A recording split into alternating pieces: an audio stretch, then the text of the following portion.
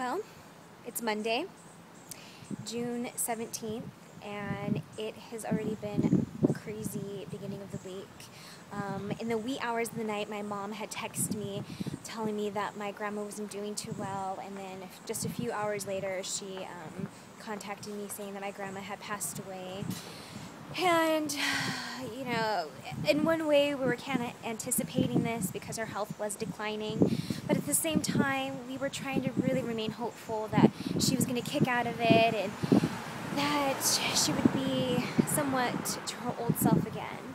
And it just didn't happen. And luckily my family was all around her when she passed, and so she didn't go alone.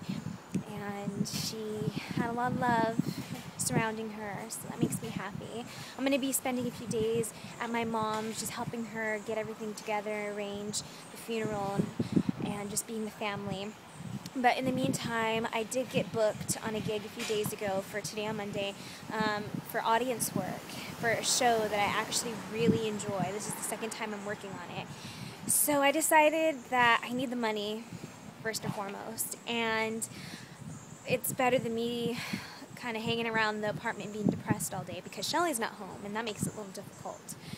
So I decided just to suck it up and go do this audience work, take my mind off things, even just for a little bit, before I go and spend a few days with my mom. And it's just been kind of crazy.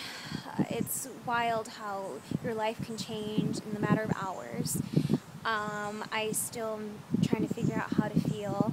I definitely have to keep my strong face on right now and be tough, especially doing this audience work. I had to bring out the inner actress within me, but it's been pretty good. I got some coffee here. I'm on a lunch break. I'm about to head back to CBS Studios, and I am actually on the street that I used to live on. I used to live right next to CBS, so this day has just been so weird, and I am down this street, and it is just so crazy just to be here.